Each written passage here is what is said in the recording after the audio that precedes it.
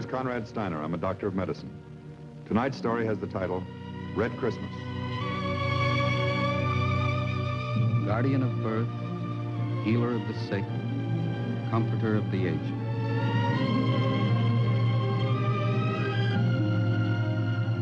To the profession of medicine, to the men and women who labor in its cause, this story is dedicated.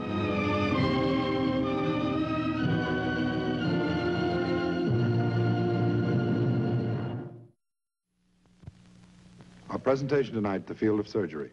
More specifically, the field of neurosurgery. The object in point, a piece of red paper. The case in point, Frances Monahan. Her story concerns a threat to human life about which a medical doctor can do little or nothing. He can only prepare for it and then do his best to repair the damage inflicted. At this hour, in hospitals all over the nation, hundreds of doctors are standing by to meet this particular threat. They know it's coming, but there's little they can do to stop it. This is the story of one of those doctors.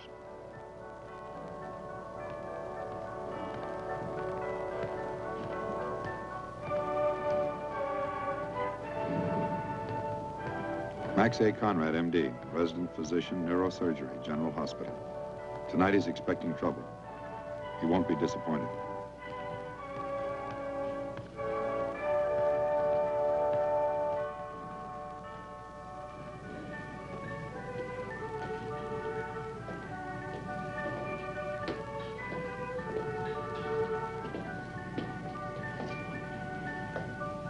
Wake up, Rosie. Daddy's home. From where? Dinner. What's the calorie clinic serving tonight? I had the vegetable plate. Poached egg was very tasty.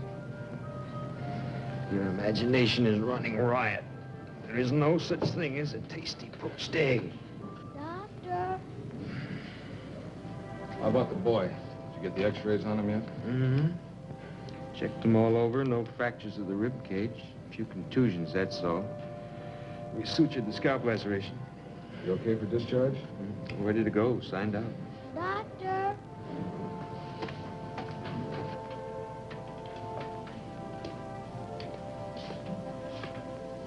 How you doing, son? I'm doing all right. Where's my mom? I want to go home. Your mother's waiting just outside. You'll be going in a few minutes, Jerry. You said just what the nurse said. It's not right. Oh? What isn't right? You called me the wrong name. My name ain't Jerry. Well, I was just reading your chart. It says your name's Jerome Adams. Yes, sir. That's right. People call you Jerry sometimes? No, sir. My name is Jerome. That's the only thing they call me. Just Jerome. Jerry's my brother's name. Well, all right, Jerome. Next time you're out riding your bike, don't try to go through any brick walls, okay? Yes, sir. Yes, sir. Here are your clothes, Jerome. Will you let me know when you finish dressing, please?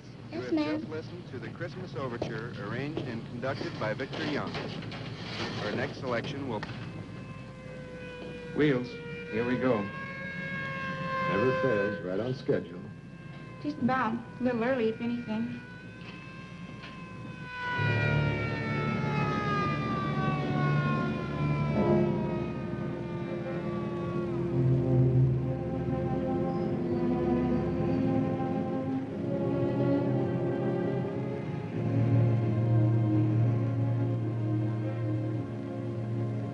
What do you know? Brand new ambulance. Yeah, how'd they ever guess? They're just what I wanted for Christmas.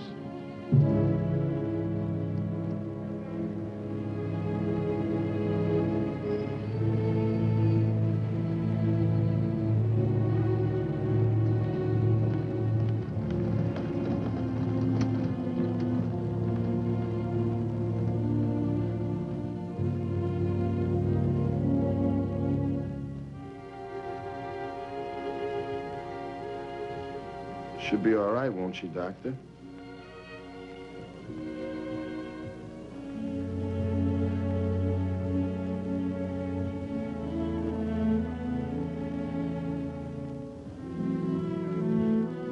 Take her on up to 5900, please. Mm-hmm.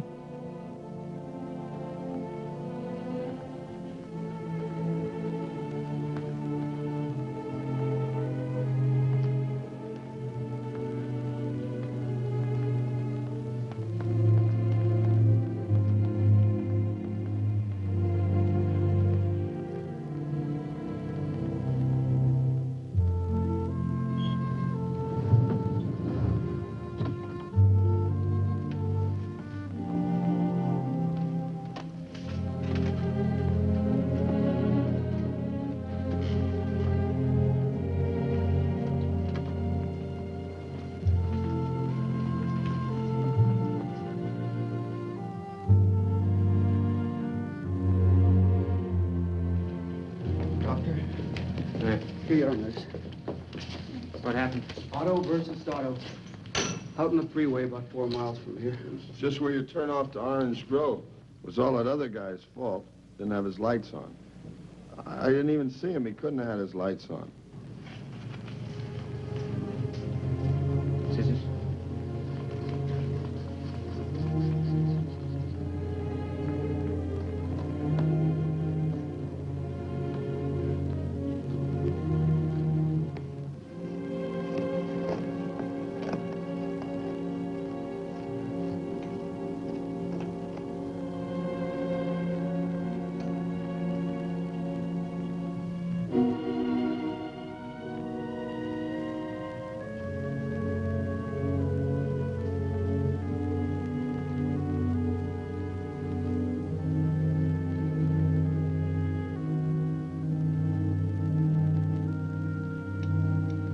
Found shock. Get an IV started right away.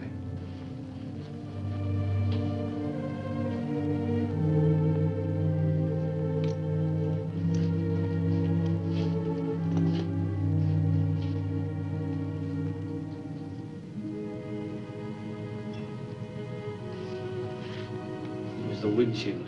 She sure must have hit it hard. It wasn't my fault. As soon as I saw the other car, I tried to turn out of his way. I hit the brakes hard as I could. Nobody can say it was my fault. You mind waiting outside, please?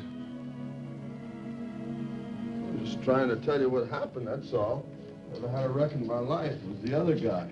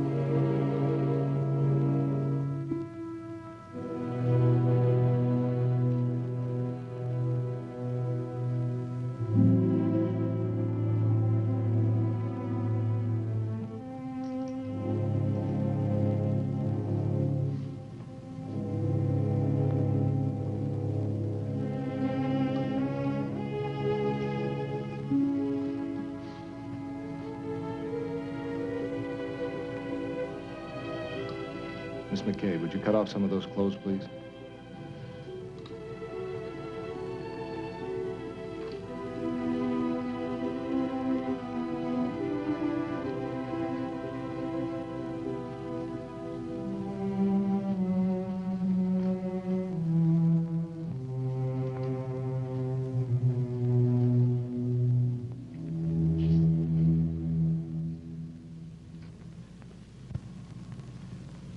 Get a unit of plasma ready. Better set up 3 pints of blood while you're at it.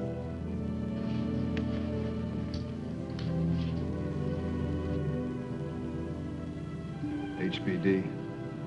Some kind of a gin drink. Sure strong when we picked him up. The car smelled like a saloon.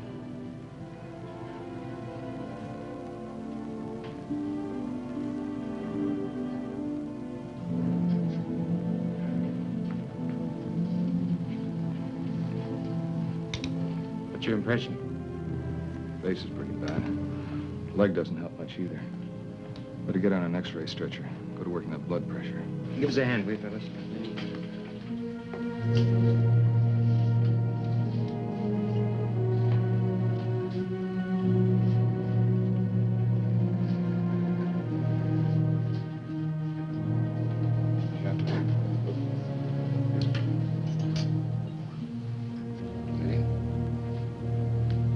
Ready? Thanks. Better move her inside. Get another portal going. Let's go, man.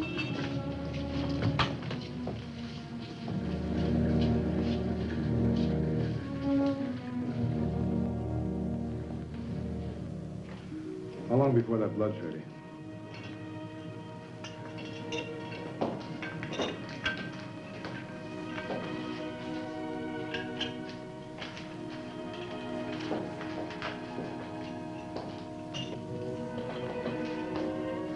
Rosie, do you want to talk to the man who was with her? Right. Find out what happened. Ask if she had a lucid interval since the accident. Okay.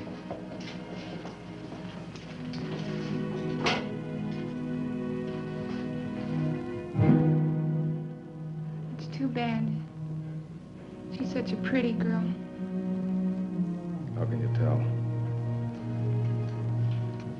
If you call downstairs and see if we can get the portable x-ray unit up here. She's in no condition to be moved. Yes, Dr. Conrad. Tell them we need a skull series, chest bone, AP and lateral of the lower leg. Would you get in touch with the attending physician and call for Ward 5000? All right. I think it's Dr. Wilson. All right. Now, at any time since then, did she have a lucid interval? Did she regain consciousness? No. You're sure of that? You were with her all the time. She didn't talk, she didn't move. She remained unconscious? That's right, I'm sure of it. How much do you have to drink? Can you tell me that? I don't know. She had one or two, I guess. We had our Christmas party at the office. You know office parties. Girls let down their hair a little bit. Everybody does. Just once a year. I guess Frances had a couple drinks. How many? Who knows? Just because she's my secretary, I don't follow her around. She was with Joe Taylor for a while, sales manager. Took her in his office. Probably had a few drinks with him, too. Lousy Joe Taylor. How many drinks would you say she had, all told? She was drinking martinis, I think. Maybe she had 4 or 5. I don't know. Maybe more. Okay. Thanks. Wait a minute. Doc, what about Frances? Her mother will probably phone me. What am I going to tell her? Guess you better tell her the truth. But, Doc, what about my wife?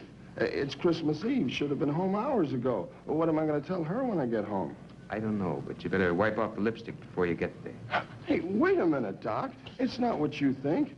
Just a regular office party, that's all. You know, have a few drinks, fool around a little. Christmas party at the office. It's an old custom. That's right. Sure.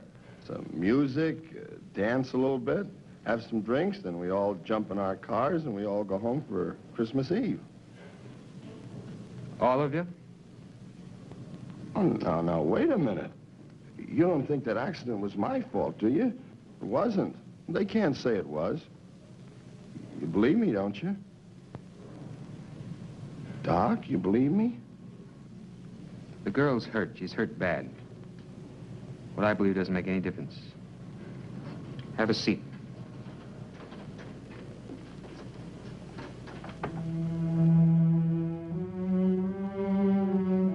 No lucid interval since the accident. He seemed pretty sure of it. She have much liquor? About half a dozen martinis. Better take the pressure.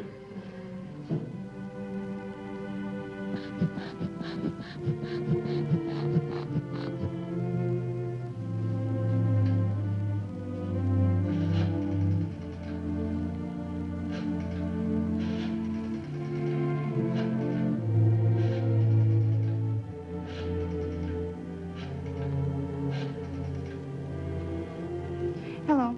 Is Mrs. Florence Monahan there, please? This is General Hospital calling, Mrs. Monahan. Yes, that's right, General Hospital.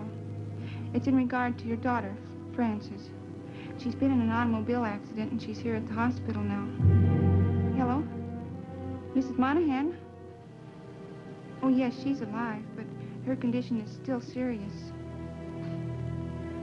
No, I'm sorry. I don't know how it happened.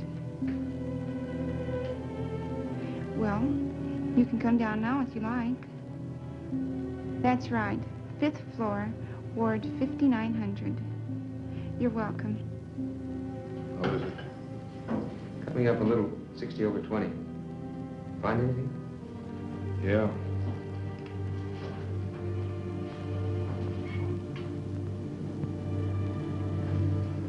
It's not much of a Christmas present, is it? Tough break. How about the X-ray equipment? It's on the way. Evening, Doctor. Sorry to bother you Christmas Eve and all. No bother. This the patient? Yeah. Her condition's pretty much the same as when I talked to you on the phone. Mm-hmm. No doubt in my mind. Loss of vitreous bilaterally. The laceration should be sutured tonight. We can do the enucleation at the same time. All right. Thank you. Sorry to trouble you, but we wanted to make sure. We'll set it up as soon as possible and let you know. Right.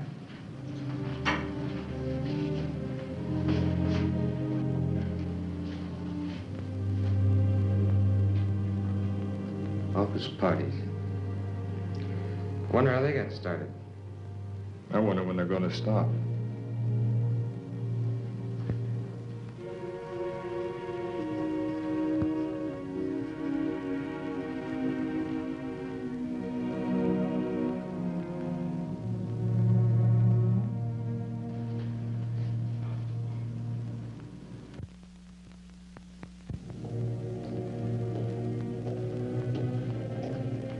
Well, how's she doing? Be fair. Pressure's coming up. It was 100/60 about 5 minutes ago. Sensorium's clearing. Good reaction to pain. How'd the x-rays look? Not bad. Transverse fracture of the tibia, middle third. Chest bone doesn't show anything, though. There's no rib fractures. There's nothing in the skull series except a fracture of the frontal sinus, the outer table. It's lucky. If we get this pressure stabilized, we might be able to pour through this without much trouble. I'd say so. Except for that. Nothing we can do about that. Francis, lie still. Hold your arms still, Francis. Mama, where am I? Where's my mother? Where am I? You're in a hospital, Francis. You've been in an accident. Your mother will be here in a few minutes. Can you understand me? Accident. It hurts. My face. Where's my mother? She'll be here in a few minutes. You lie still now. We're trying to help you, and we can't if you move around. It hurts so much. I don't want to die. I don't want to die. Francis, you're not going to die. You're going to be all right. Now, you just lie still now. Doctor? Hey, doctor. Would you wait outside, please, Mr. Otis? But I gotta get going. Can't you tell me how she is? I'll be right with you.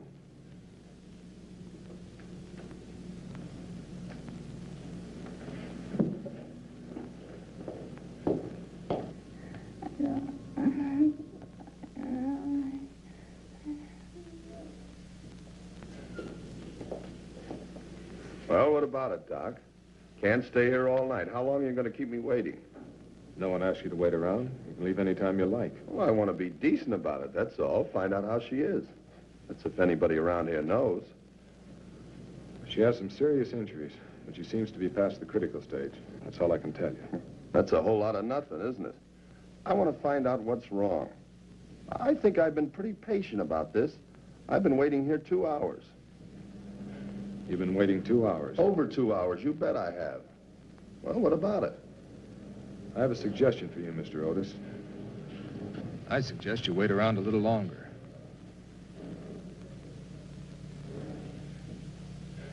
Wait until the girl's mother gets here. You can listen while I explain the condition her daughter's in. Maybe you'd like to do the explaining yourself. It's your job, not mine. That's right. It's my job. But you might learn something from it. You can hear the kind of questions they ask. You can see the heartbreak and misery in their faces when we give them the answers. Believe me, it'd be a lot easier to lie. Tell them a lot of nice, pleasant lies. But you can't. You have to tell them the truth. It's tough, mister. If I could only tell you, it's the toughest thing I've ever done. And it won't be any easier with the girl. Because when the shock clears up, when she begins to realize what's happened, she's going to ask questions. I'd like to have you there, Mr. Otis. I'd like very much to have you there. Because you know what her first question's going to be? You know what she's going to ask? Why is it dark? What do you mean? You said she'd be all right. I said she's out of the critical stage. There's not much doubt that she'll recover. Well, then what are you getting at? Why would she ask if it's dark? Because it is dark, Mr. Otis. She's blind. Both eyes completely macerated. She'll be blind for the rest of her life. What about it, Mr. Otis? Would you like to wait around a while?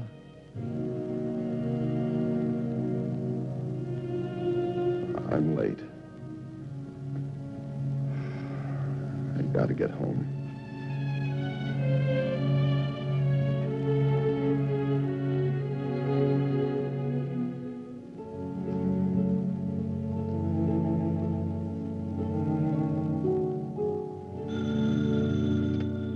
Ward 5900, Miss McCabe.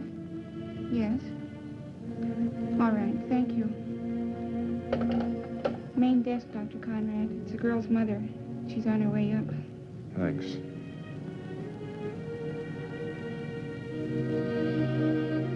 So begins the annual observance of the birth date of Jesus Christ. The Christmas party at the office. And a young secretary, 22 years old, blonde, and until lately beautiful. The first victim is claimed. The long parade is underway. An expensive parade. Its price, countless millions of dollars. Cars destroyed, property demolished, medical expenses, attorney's fees.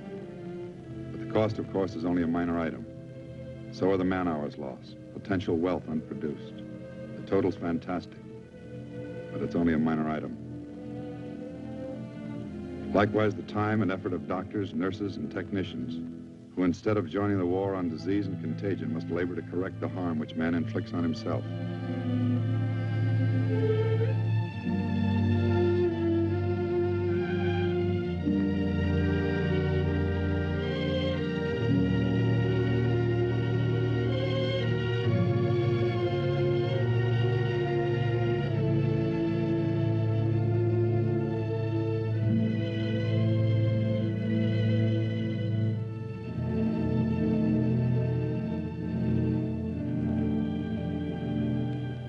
Another minor item, the anxiety of waiting, the sudden fear that comes with a phone call in the night, and the long ride to the hospital, the dim corridor, shadowed room.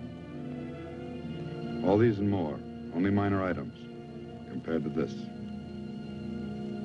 A human life, the first consideration, the most important. Erase the age, the sex, or the color, and it could be the life of any one of us. In this case, Frances Louise Monahan, a human life in jeopardy, placed there not by the casual mistake of a few, but by the calculated negligence of many. So the annual parade begins, to the hospital, perhaps beyond.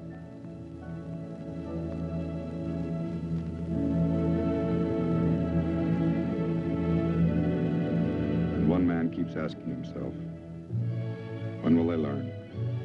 When will they ever learn?